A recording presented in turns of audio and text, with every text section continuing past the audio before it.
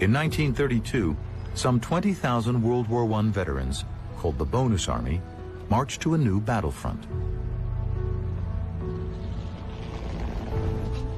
Congress has promised them a bonus of $1.25 for each day served overseas.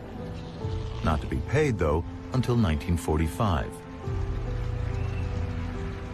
With so many veterans broke and jobless, they are demanding the money now.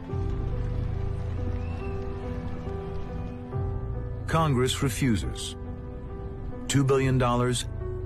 It's just not possible.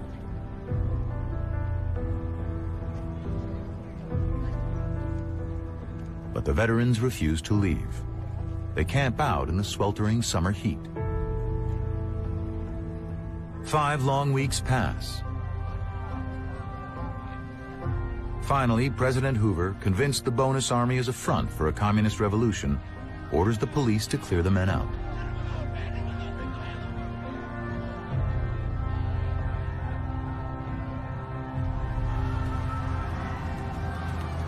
But the veterans aren't going without a fight.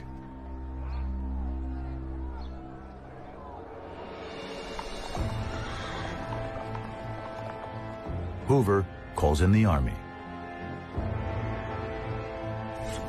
His chief of staff, General Douglas MacArthur, orders the 12th Infantry and 3rd Cavalry Regiments to assemble.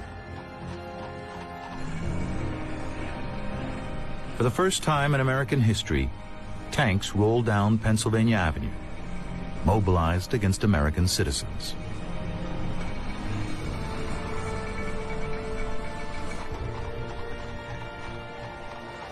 Ignoring Hoover's orders to evacuate the men peacefully, the infantry closes in on the veterans.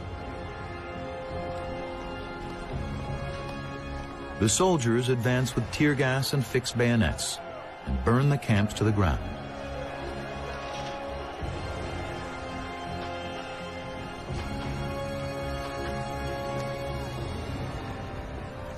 When it's all over, 54 veterans are injured and 135 arrested.